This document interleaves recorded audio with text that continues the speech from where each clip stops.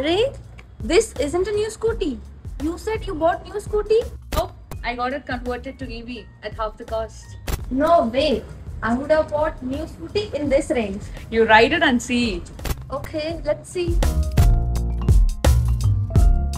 Yeah, it's good, but new one would have made more sense. I thought the same until I looked into the options. For 50,000, I got strong original chassis, 2 years of battery warranty, top speed of 60 kilometers per hour and a range of 70 kilometers, making it comparable to all the premium scooties at this cost. Okay, but RTO does not allow this modified scooty on the road.